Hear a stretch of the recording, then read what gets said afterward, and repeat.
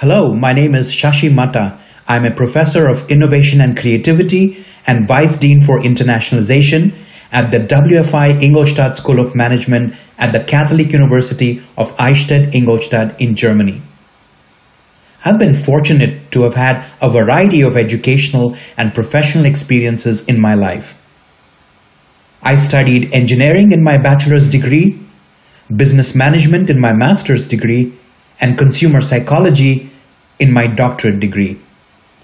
I worked in the advertising industry, I worked as a brand manager, and now as a researcher, educator, coach, and mentor. I have lived, studied, and worked on 3 different continents.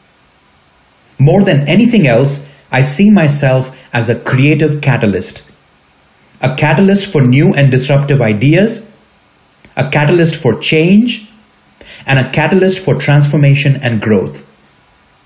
I am delighted to be part of this exciting lecture series, Changing Time, Shaping World. There are 3 main reasons for why I decided to be part of this initiative. First, this series is about big ideas to inspire anyone who wants an active role in shaping the future. How exciting is that? Second, it is interdisciplinary.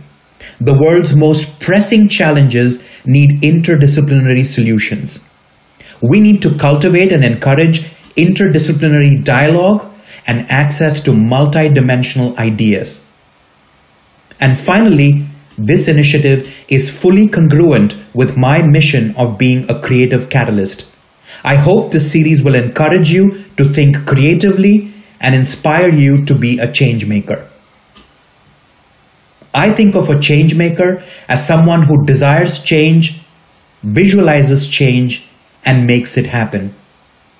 In the words of Mahatma Gandhi, be the change you want to see in this world. That, to me, is the ultimate change maker. In my interactive lecture and discussion on the 9th of November this year, I will focus on the theme of elevating ideas, creating meaning. Creativity is one of the most essential skills that we need for the future.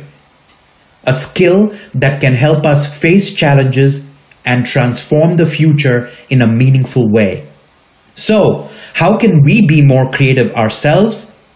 And how can we foster creativity in others? I very much look forward to seeing you and to having a stimulating discussion on this theme. Until then, stay safe, stay healthy, stay inspired.